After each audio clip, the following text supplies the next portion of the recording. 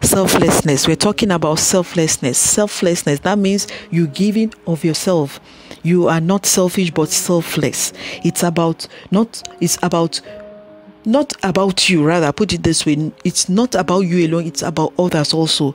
Bible talks about the woman called Tabitha, also called Dorcas, in Acts chapter 9. Tabitha was selfless. He was doing things for people. He was so selfless that always it's all about making something for people, being available for people, creative, such that he was knitting this for people, making this for people, just about people. He was a people person.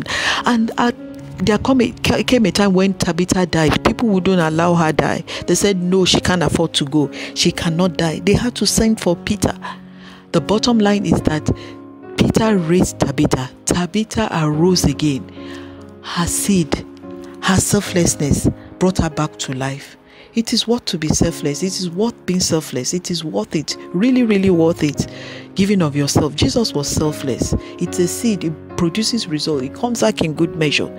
It pays. It pays to be selfless. Don't let anything discourage you. Somebody has abused your selflessness or taken advantage of it. Don't be discouraged. Those are distractions along the way. You are getting somewhere and you don't want someone to stop you in ministry. It's a ministry of service. So continue to be selfless. Jesus was selfless. You were made in his nature. And you have to continue to be like your Father, so selfless. So continue to be selfless. It will pay off at the end of the day. Avoid getting discouraged. Selflessness pays. Your outcome shall be seen by all.